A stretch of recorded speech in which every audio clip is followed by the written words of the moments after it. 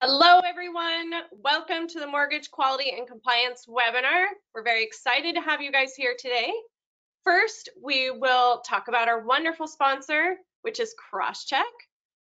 Crosscheck is a nationwide consulting firm providing regulatory compliance, internal audit, fair lending, loan review, and litigation support services.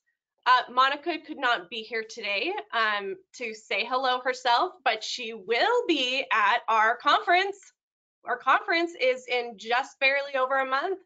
The Legal Issues and Regulatory Compliance Conference. It is in Orange County, December 12th and 13th. We're very excited. We have wonderful speakers. It's a great opportunity to network. This is a very tough environment. We definitely need to talk to each other and compare notes and make sure that we're doing everything correctly. So please come to the conference. We'd love to see you.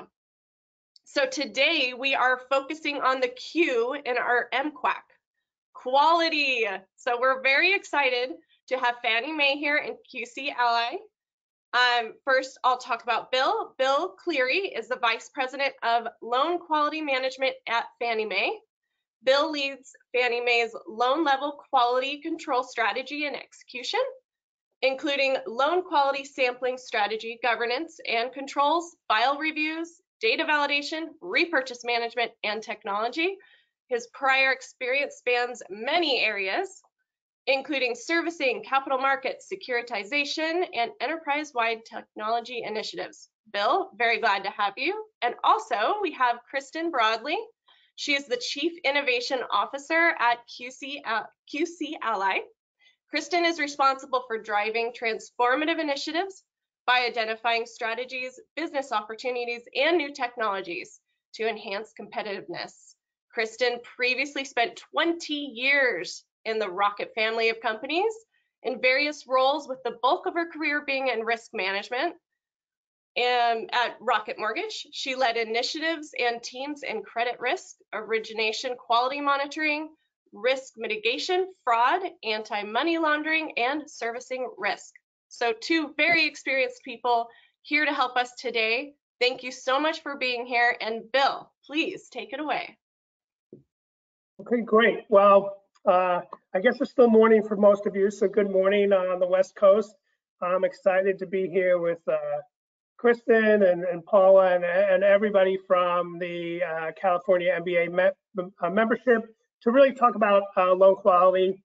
I will start out by covering some trends that we're seeing, including defect rate trends and top defects that we're seeing. I'll then shift to highlighting what's new from Fannie Mae, including details on our June selling notice around quality control calibrations and our updates around the undervaluation flag that's now available in Collateral Underwriter, and our soon to be published updates to Beyond the Guide, which is really our how-to manual for establishing a robust quality control program. If you want to go to the next slide, next one, please. All right, so on this graph, we can see the rolling 12-month final significant defect rate from Fannie Mae's post-purchase statistically valid random sample from 2005 through Q3 of last year. All right, now that's a mouthful. So this is our final, and there's a lot of data behind this. This is our final defect rate after all corrections and cures. It represents only those eligibility defects that resulted in a repurchase or a repurchase alternative. Now, because it's a statistically valid random sample, we can, with a reasonable degree of confidence, extrapolate these results to the broader population, and hence it's a good bellwether of overall loan quality over time. Now, one thing I'll note is that this is a lagging indicator. As you all know, working a loan through the repurchase remediation process can take time, which is one of the reasons why we only have this final data through Q3 of last year. If you're interested, you can find this information on the Fannie Mae Capital Markets website. It's on our credit risk transfer page, and you can find it by clicking on the single family credit management icon. A couple of things I'll point out on this chart. First, you can see that over time, the overall level of loan quality has improved dramatically. Now, this is really a testament to all the effort and investments in loan quality risk management that we as an industry have made coming out of the 2009 housing crisis. Second, if you zoom in on the right-hand side of the chart, you can see a noticeable uptick in the defect rate, and that's been driven mainly by the 2021 acquisition vintage. Now, let's pause for a moment and think about what the industry was managing through in 2021, right? We had continued high record origination volumes. There were a myriad of COVID-related policy changes implemented by the GSEs in 2020, that folks were still having to manage through. And I know for some of you, you were dealing with employee turnover due to the high demand for underwriting talent to manage that record loan volume. So much different environment than we're experiencing today, but you had record loan volumes, myriad of COVID-related policy changes to manage through, and for some firms dealing with attrition and turnover. So against that backdrop, it's really no surprise that we saw an uptick in loan manufacturing errors. However, what you don't see from the chart is a slightly higher increase in the Fannie Mae initial or gross defect rate from this same random sample. So this is the rate prior to lenders having an opportunity to remediate or correct any issues. And what we saw was that spread between the initial or gross defect rate and the final or net defect rate. We saw that start to widen in 2021 for some lenders. Now, one question you might ask is, if lenders are doing a good job of remediating the errors found in the sample, despite that high initial or gross defect rate, well, what's the problem or what's the issue? And that would be a really good question. And there's a couple of things that this causes. First, it's very operationally inefficient. It creates more touches for you, it creates more touches for Fannie Mae, and it increased costs. Better and cheaper and faster to get it right on the first go round. And I know everybody is focused on cost containment this year. Second, it creates some latent risk, and I'll explain what I mean by that. So if you are, as a lender, are doing a good job of remediating the issues within the sample, well, what about all those loans that are not in the sample? They still reflect that high gross defect rate. Now, let's fast forward 2 years and assume one of those loans not in the sample goes delinquent. Maybe the economy's in a recession, and that loan gets selected by Fannie Mae for a delinquent loan review. You know, are you as confident in your organization's ability to remediate an origination issue at that point? If you needed to go back to the borrower to help clear something up years hence, is that really likely? What if it was a complicated transaction and both the underwriter and processor who worked on the file are no longer with the organization? Would someone else be able to make heads or tails of it? The point I'm trying to make is, and I think we all know this, that the further you get away from origination, the messier it can get and the harder it can get to remediate issues. So this really underscores the importance of actively managing both your initial or gross defect rate and your net or final defect rate. It reduces costs and it mitigates future risk. If you're interested for more information on managing gross defect rates, I would suggest you check out the March Quality Insider article publication on the Fannie Mae loan quality page. That can be found at www.fanniemae.com/loan quality, or if you go into Google and just type in Fannie Mae loan quality, you can find it that way. That's usually what I end up doing. We've talked about overall defect rate. On the next slide, we will dig into some of the top defects that we are seeing. There we go. All right, so on this slide, we can see the top defects from our random statistical sample for loan acquisitions for the first half of 2022 versus a similar time frame for 2021. Now, looking to the first half of 2021, we saw some familiar defects in the top 5, namely borrower not employed at closing, undisclosed liabilities, and self-employed income calculation errors. And if we look back over the last 5 years, those defects would probably be in the top 5 on an annual basis. These are areas that we typically see presenting challenges with respect to loan manufacturing, albeit for different reasons.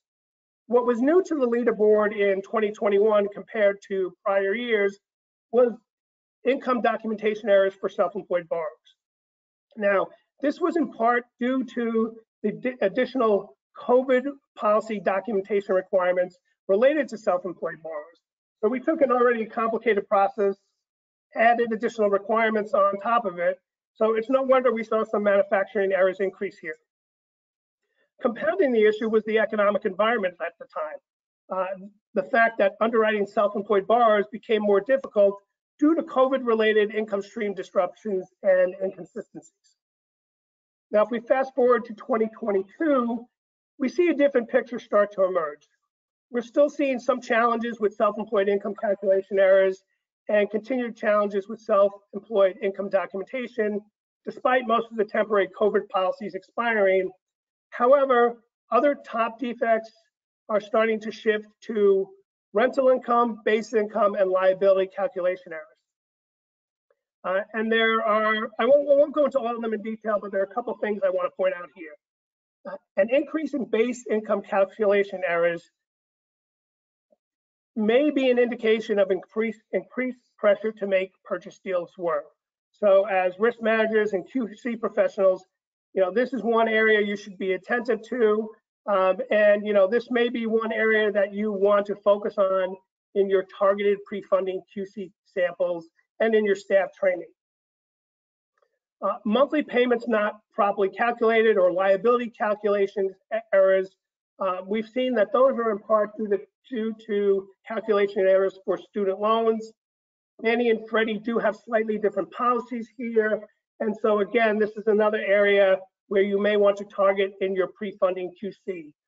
Liability calculation errors can also be a sign of stretching to make deals work, so to speak. All right, so let's shift away a little bit from loan quality trends and focus on some of the things that are new from Fannie Mae.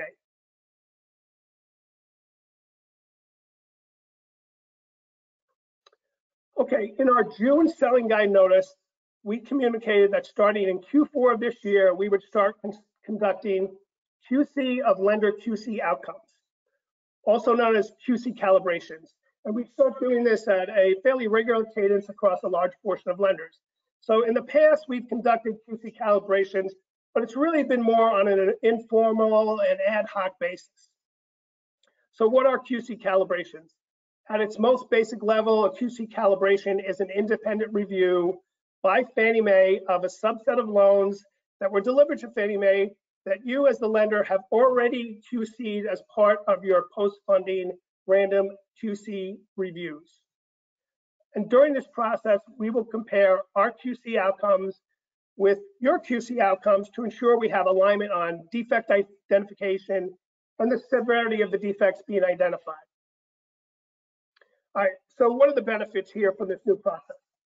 Well, one benefit is most of the work is being done by Fannie Mae. Other than lenders transmitting some additional loan files for review and providing some additional QC data fields, the additional review work is being done by Fannie Mae. These are all subsets of samples that are already part of your post-funding QC reviews. It helps validate for you as the lender that you're accurately identifying eligibility violations.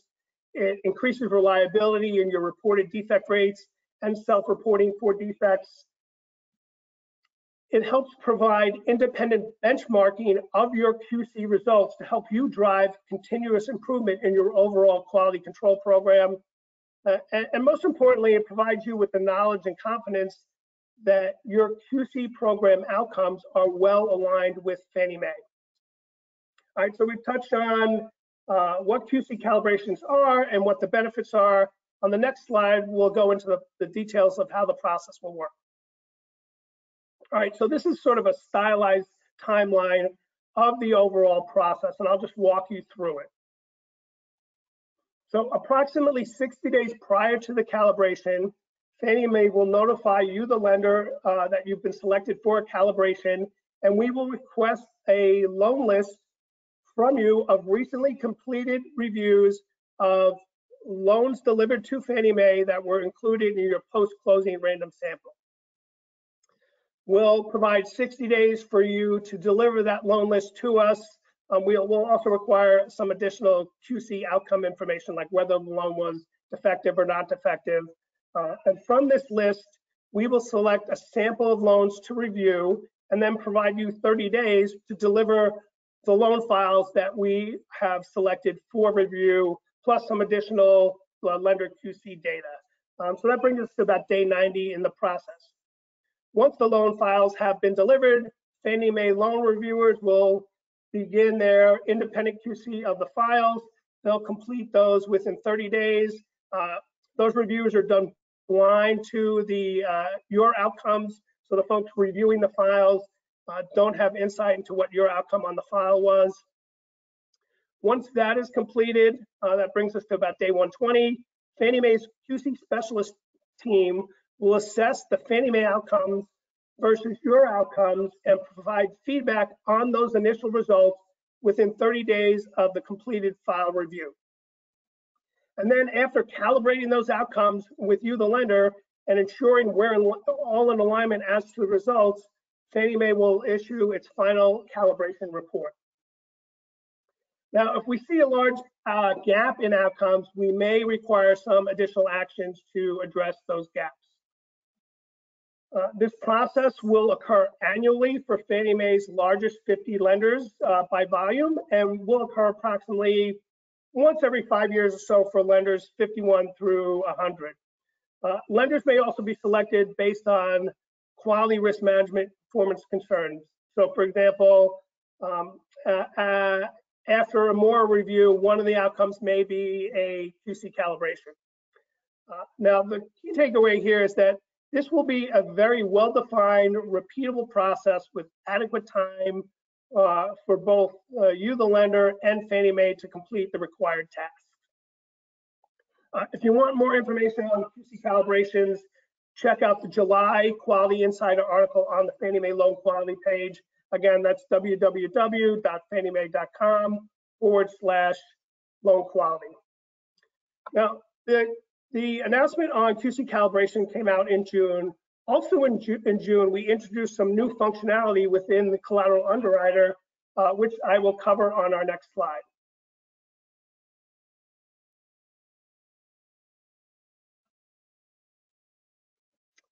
Okay, so the recently released undervaluation flag and reason code messaging in collateral underwriter, or CU, leverages CU's database of over 50 million appraisals and its advanced analytics to provide you, the lender, with an additional tool to help identify and investigate potential misvaluation.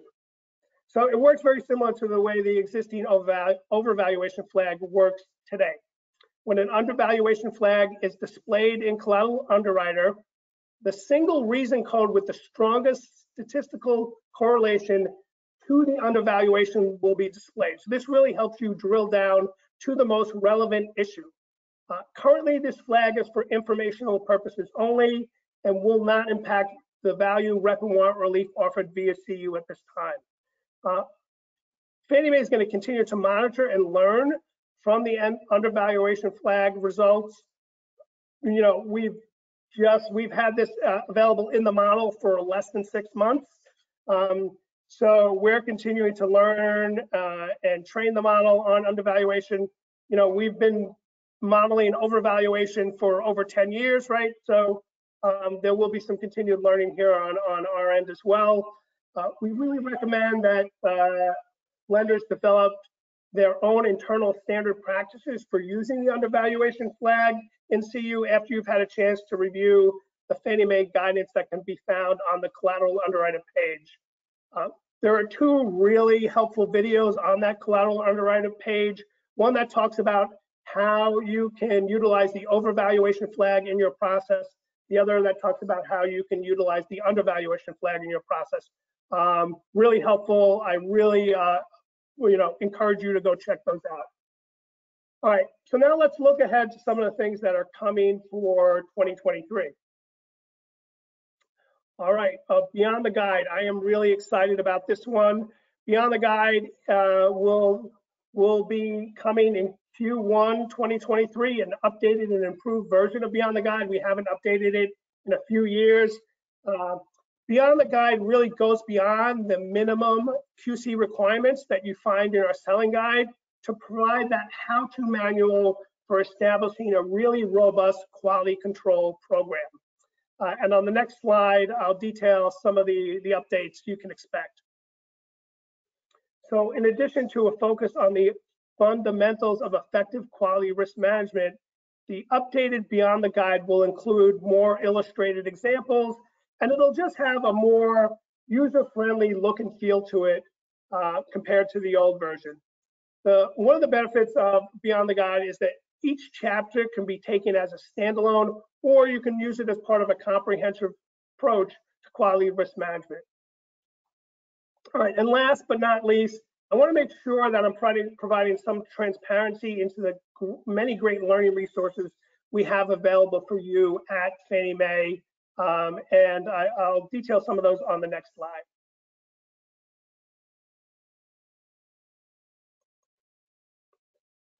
One of our premier educational events is our annual Risk Management Bootcamp. Now, since the pandemic, we've conducted that bootcamp via a webcast series that's free to all lenders and vendors and offers convenience of viewing the replays of the topics at your leisure. And while the feedback in the webcast series has been overwhelmingly positive, the feedback's also been pretty loud and clear that the in-person event really just provided a unique opportunity to connect and share best practices with industry peers, as well as meeting face-to-face with some of the Fannie Mae subject matter experts. So I'm super excited to announce that in-person bootcamp will be returning in 2023 with a specific focus on loan quality and quality control. And we'll leverage the webcast series for other risk management topics. Another resource that I would like to highlight is the Quality Insider publication. I know I've referenced that a couple times today. The topics in this publication are really very intentionally focused on areas where we see common quality risk management challenges among lenders. And the intent of these articles is to provide practicable solutions and actionable insights to help address these issues. We'll also leverage Quality Insider from time to time to provide additional information on a new process, such as the QC calibration. I really recommend you check out the Quality Insider publications. You can find all of them historically on our website, as well as the webcast replays of our bootcamp. And again, that is at www.fanniemae.com/loan quality. All right, that wraps up my presentation portion of the webinar. And I think we're going to shift over to Kristen and I just having a discussion around loan quality. Yes, thank you. Thank you for the presentation. There was a lot of great information. Appreciate you taking the time. Appreciate the California MBA for the invite. And for those, on the webinar, Bill and I have known each other for quite a while. We've worked together for a number of years. And so I'm excited to kind of get his perspective and talk through some of the things that we're seeing, we're hearing, we're feeling in our industry. So just to kick off some questions. Yeah, you talked about a few things that Fannie Mae is working for in 2023. So you've got Beyond the Guide, you've got a return to the in-person risk management boot camp, which I am thumbs up for. I loved that. Are there other QC changes that Fannie's looking at for 2023? Because I will tell you, hearing from our partner clients and hearing from other folks in the industry, there's there's certainly been some articles out there. A lot of folks are talking about pre-funding changes. Yeah, so one thing we're assessing right now, Kristen, is our QC requirements in the selling guide. And if you really look at the selling guide QC requirements, In some areas, we're very, very prescriptive, and in other areas, not so much. So we're looking to see if we might need to be less prescriptive than we are today in some areas, and maybe offer a little more guidance in areas where we don't offer as much guidance today. And so one example of that is in the pre-funding QC space. We have some requirements, but it's not quite as detailed as our post-funding QC requirements. So that's one area we're looking at. And as we look through the guide, we are looking at this through the lens of lessons learned from the loan quality challenges that we saw through the pandemic and are seeing now. The other thing, I want to make sure folks are aware of is that as we roll out and really fully implement the QC calibration process, we'll learn throughout the year what's working well and what can you use improvement. So we may have some tweaks to that. We spent considerable time earlier this year getting feedback from lenders on that process as we were building it. And we even did a few dry ones with a couple of lenders, but as we go to, 2 lenders to doing it for 70 lenders, I'm sure we'll learn a few more things. I mean, there'll be some adjustments along the way. And I would really encourage everyone, we want that feedback on that process. So for those of you that are involved in it, please don't be shy to speak up and let us know, what worked well and maybe some things that could use improvement as we go through the process this year.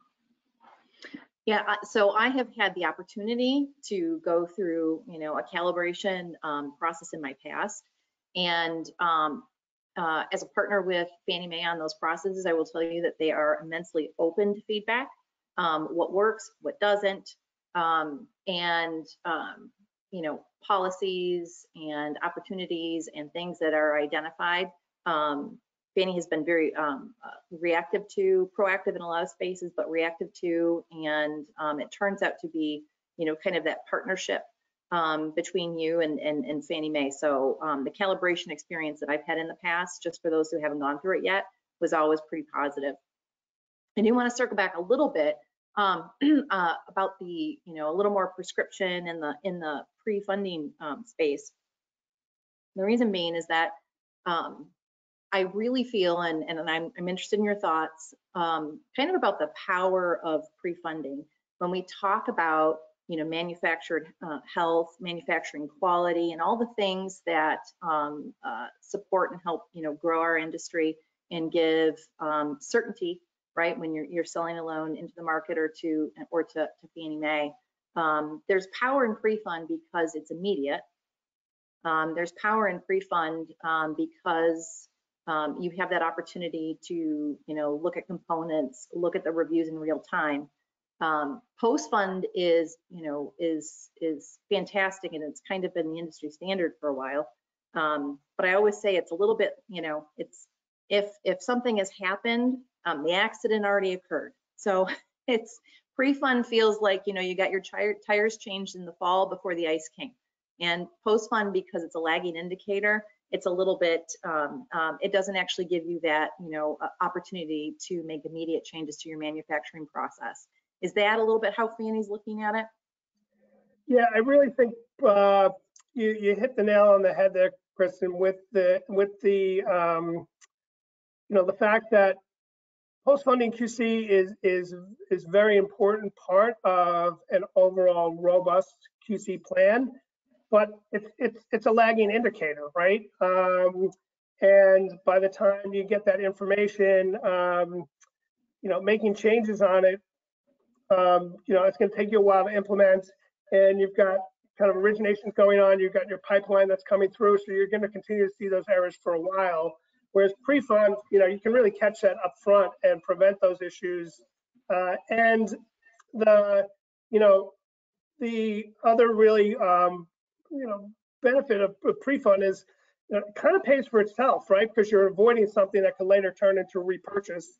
And in this current environment, we all know repurchases are very costly.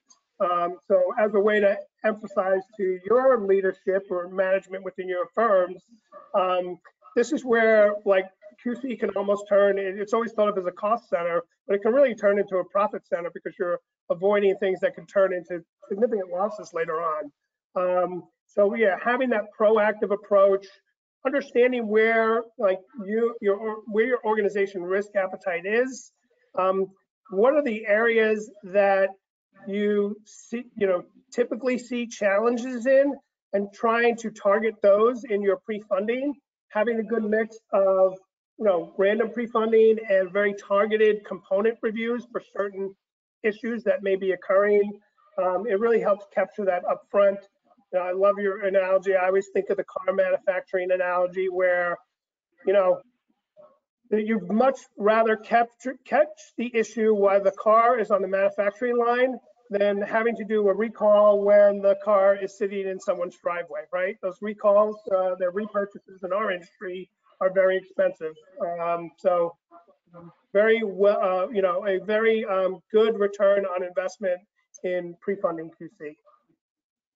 Yeah, it's funny because, historically and over time, and we've talked about this in the past, when people talk about, post-funding, they're talking about self-report, you have policies around self-reporting, you're talking about repurchases. When you start talking pre-fund, you're talking about proactive quality control versus reactive. If you want to own the risk management in your organization, pre-fund can be that. You can weaponize it. It becomes that tool that you can leverage to really, to your point, minimize costs. So that said, next question that we had is, what steps can lenders take to mitigate risk from common loan manufacturing challenges?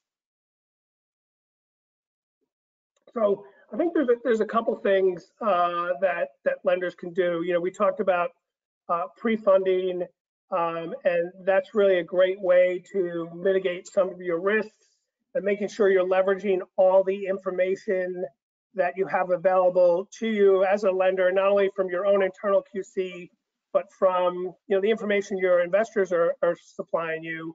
What I do want to talk a little bit about is the process. And one thing I think is really important is, as you're seeing issues as a lender, is really to dig into sort of that root cause analysis for those top defects or top errors that you're seeing. And this is an area where we do see some challenges with lenders. Sometimes we see lenders not digging deep enough. So I'll give you a recent example. We had one lender where we were discussing a common defect the lender was having, and they identified the root cause as human error. And that seems reasonable. We all run operational processes that are powered by people, and people make mistakes.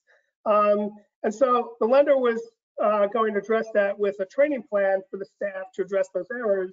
But in the course of conversation with the lender over a few different meetings, we continued to sort of talk about the issue and dig in a little further and try to really understand what was causing those manual errors. Why were they making the errors? Why didn't the underwriters understand the procedures?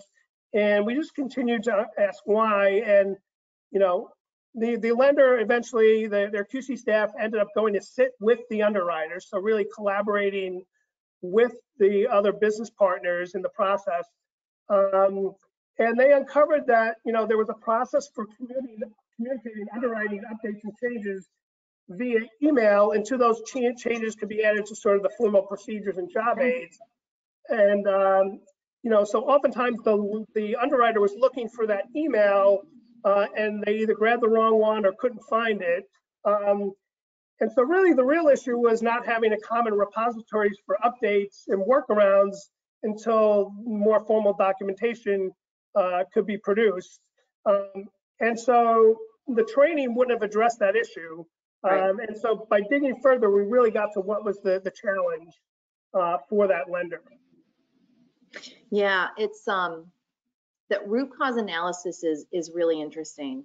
And in order to, and you had a great example of really digging deep and asking why, and getting to the place where you understand what happened and what broke and why. In order to do that, you have to have a pretty robust relationship with your first line of defense, right? With your business partners.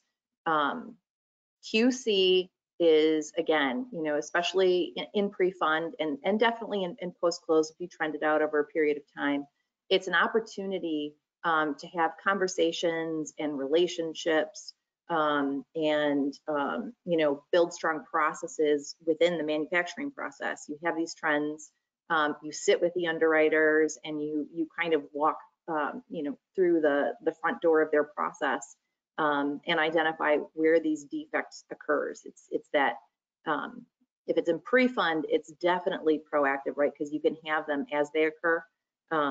So I think that relationship between you and the business, the first line, is very important from a QC perspective. Yeah, very, very critical.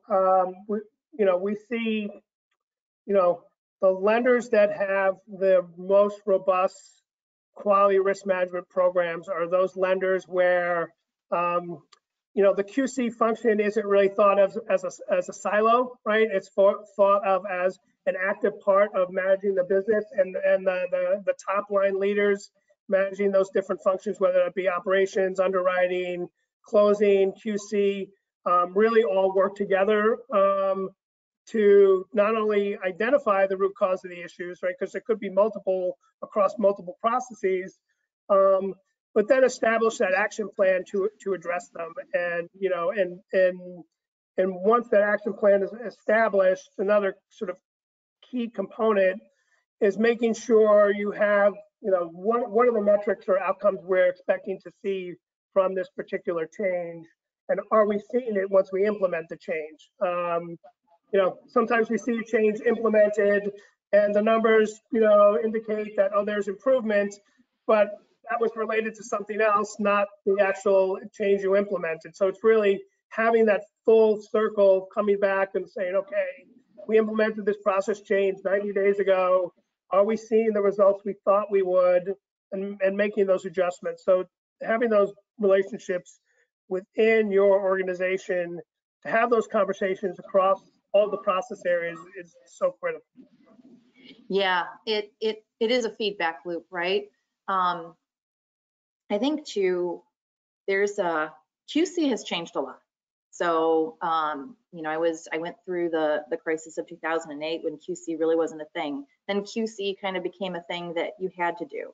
And if you kind of reference in your head that first slide that shows the quality that existed in 08, 09, and 2010 and where we are today, we are light years ahead of where we were. But I think overall, and some things I hear from our partners at QCLA is that not the C-suite, the revenue drivers, they don't necessarily see QC as that revenue driving opportunity, that cost center that you talked about.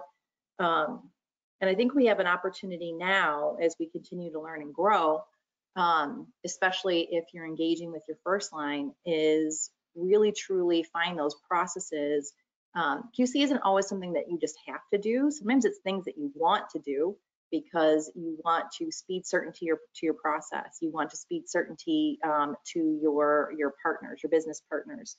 Having that, that action planning, remediation, testing, validation. You're talking about governance. You're talking about monitoring in the origination space, where we move out of this place where, again, QC is kind of lingering in the background and has for a while, and then can step into a revenue driving seat, right? If you have speed to certainty when it comes to quality, when it comes to how you're engaging with your business partners, you get to a place where we're kind of, coming out of the wings, and it's kind of a good place to be. It's a very, very interesting evolution in the industry. Yeah, well, Kristen, you mentioned certainty of outcomes, and I think that's really important. if you're confident in your loan manufacturing process and your overall management of loan quality risk, that opens up opportunities, especially in terms of serving maybe markets that are underserved, where there might be some more inherent risk. But if you're confident, you can wade into those waters where others may not go, because your team's going to get it right, and your process is set up to get it right. And you may not feel like you need overlays on the GSE credit box, because we've got the right controls and mitigants in place, and we've got the right feedback loop if we do see an issue. And so, especially in this market, that can really open up some good opportunities. I think of some of the special purpose credit programs that are out there that are becoming kind of popular now. And I really think that having a robust loan manufacturing process really helps support those type of businesses. Yeah. And I think, and that kind of leads to my next question a little bit. So, Fannie Mae has strong efforts into, and a mission around equitable, sustainable access to home ownership. Like, how do you see your role, your group, quality control, overarchingly within Fannie Mae? How does that help drive those initiatives? Well, when I think about Fannie Mae's, mission to facilitate equitable and sustainable access to home ownership, and I think about how that relates to our commitment to robust loan quality, I think about two things. And the first relates to the sustainable portion of home ownership, right? Strong loan manufacturing quality directly supports sustainable home ownership. If you're a customer-focused organization, you should care about loan quality. It's so important to set that homeowner up for success from the get-go. An income calculation error that results in a higher DTI for that homeowner may put them in an untenable position in the long run. Similarly, when I think about appraisal quality, an appraisal error may leave the homeowner with less equity to weather future storms than they might otherwise thought they had. And I think if there's anything we've learned from the various economic crises, natural disasters, pandemics, etc., over the last 15 years, it's that having sufficient equity gives homeowners more options when a crisis hits. So getting credit and collateral quality right, matters for our collective customer, the homeowner. So that's one way I think about it, from how it aligns with what Fannie Mae's trying to do from a strategic standpoint. The other item relates to Fannie Mae's safety and soundness. Robust loan manufacturing quality really supports our safety and soundness as a financial institution, and that's sort of our table stakes, right? Being a safe, sound, resilient financial institution allows us to do all the mission activities. So having confidence to know that the loan profile we delivered matches the loan profile we priced and purchased is fundamental to having that confidence in our loan performance.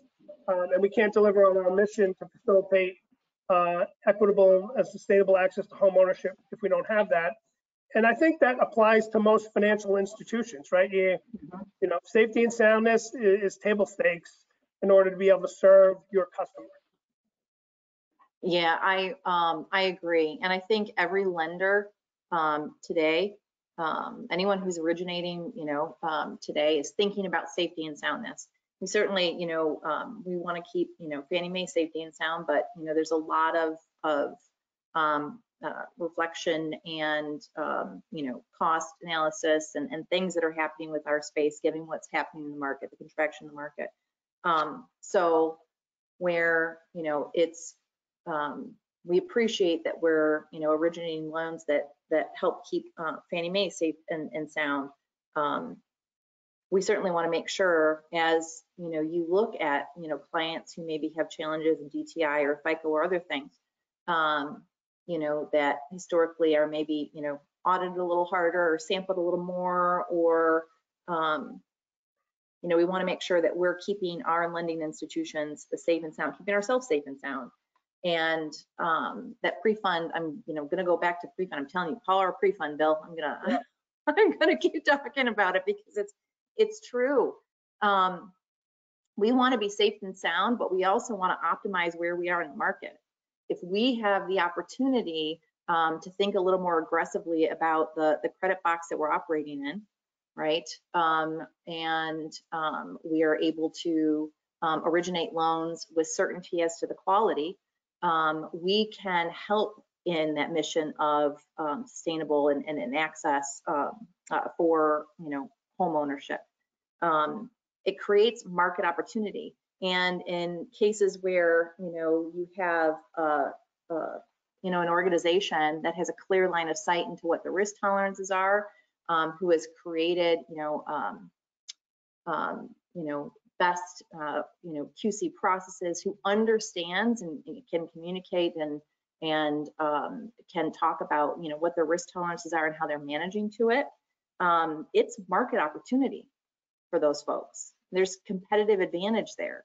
You have certainty in your manufacturing health and the quality that you're originating and you're selling into the market. It can be a game changer when it comes down to how you're able to lever what's available and, you know, what clients are available in a market that's contracted. And also too, and I think you can probably speak to this a little bit, I certainly can, client experience, right? If you have certainty into your process, if you have certainty, if you have governance and monitoring in place, if you have certainty into, you know, the quality of your manufacturing process, you are going to spend less time touching that loan over the course of time. You can streamline your process because you know you're getting it right the first time, or you know that you're going to catch it. So I think from a client experience perspective, who knew quality control was a big component of it? It is. It really, really is. And then also, you know, again, we're in a place of scarcity. We're in a little bit of scarcity here. There's resource efficiency. How are you leveraging your resources? If your client experience is increased because you have less touches on your loan, you're spending less time checking the checker. Now you have resource efficiency because you've created some of those processes that let you know consistently about the health of your manufacturing process. What is the quality of the loan that you're originating at any given time?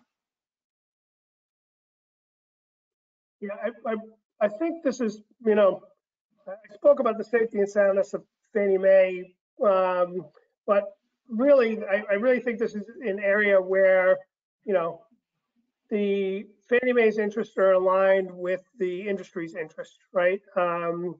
You know, we want lenders to be managing their costs effectively. We want lenders to be profitable, right? And having efficient and robust loan manufacturing helps support that. You know, Kristen, you pointed it out. I mentioned it previously. Like, that's one of the reasons why we're focused on like the gross defect rate and the net defect rate, because when you have a lot of errors up front, to your point, you know, that means multiple touches to that file. You know, 2, 3, 4 touches that you wouldn't have otherwise had if you'd gotten it right the first time around. And having that, I love the phrase you're using, the power of pre-fund, right? Applying those resources strategically into your pre-fund process, right? And where is the risk in your process? And that might for multi-channel lenders, that might differ by channel. For different channels, and it's definitely different. And so really understanding that and where your risks are as an organization helps you be more efficient. And ultimately it's helping you know, the customer, which is the homeowner, which again, I think we're all aligned there on, you know, serving homeowners. So I really think this is one area where, you know, Fannie Mae's interests and the industry's interests and the consumer's interests are completely aligned. Yeah, absolutely, absolutely. I think, yeah, we are all working together toward a common cause. It is just a matter of determining, what's the next best step for our individual organizations and how we want to leverage some of these processes and take opportunity where we can. What can we deploy so that we can continue to do well in this space, maybe expand our credit box by getting to that place or that speed to certainty that happens with the power pre-fund. I'm going to keep saying it because I really, I'm definitely passionate about it. Now, I'll make another plug for our Quality Insider publication.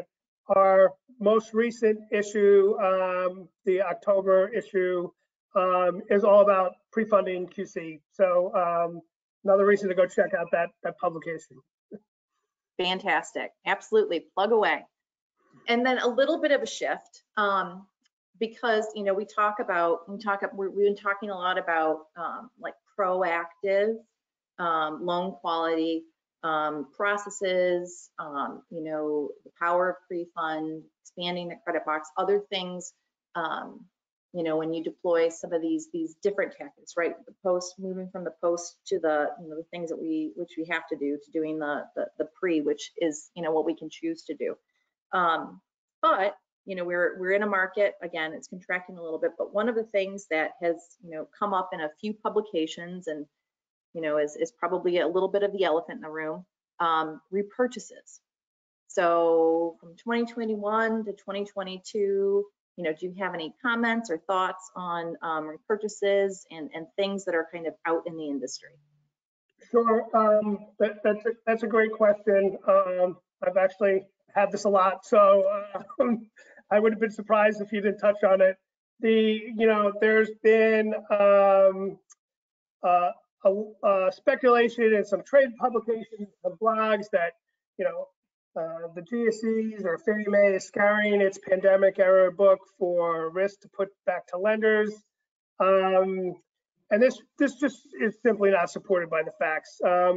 What we saw in 2022 in terms of the volume of repurchases issued, it was predominantly a function of the record origination volume from 2020 and 2021, sort of finally making its way all the way through the system.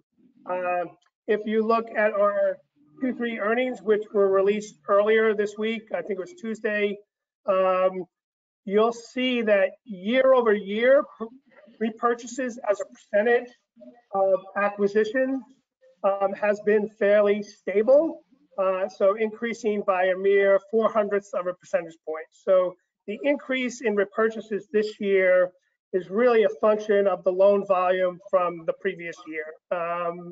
And I think what you'll see next year is that the repurchases next year will reflect the loan volume that we're seeing this year. But folks can go look at that in our earnings release. It's publicly available information, and so it's important that we get sort of the separate the myth from the facts. Yeah, and I think because where Fannie's QC happens, if you're overwhelmed with volume, depending upon the time frame it takes for those selections and those reviews to get done, there's a lag that occurs, and it's just more obvious and painful now, especially as we don't have those similar volumes that we did that you're sampling for and finding defects on. Yeah. So we're definitely, as I mentioned, our post-funding, defect rate is a lagging indicator of what's going on in the industry. Even our random sample, which we do fairly close to acquisition, we select those the month after they're delivered to us, but it is a process, right? It takes lenders time to deliver us the files. We need to review them, consolidate the information. So it's 3 to 4 months after delivery, which, so for most lenders, that's going to be what, that could be anywhere from 30 to 60 days after, the loan's closed, which, backed it up to when the application and underwriting process happened. It is a lengthy process. So it's definitely, takes some time for, to get all the way through that, and then through the, any repurchases being issued.